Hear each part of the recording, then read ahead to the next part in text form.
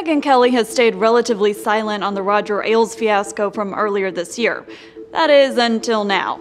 Radar Online reports the Fox News anchor claims Ailes harassed her several times and made sexual advances. The allegations are in a leaked excerpt from Kelly's new book, Settle for More. Kelly says Ailes began harassing her in 2005. She alleges Ailes had a pattern of calling her into his office where he would make sexually charged comments. If you've forgotten the media storm from the summer, here's a recap of what happened. It started with a lawsuit filed by Gretchen Carlson. The former Fox News anchor filed the lawsuit in July, alleging Ailes sabotaged her career because she refused his sexual advances. The case just snowballed from there. A number of other female employees came forward and accused Ailes of sexual harassment, and it wasn't long before the network decided to part ways with the CEO.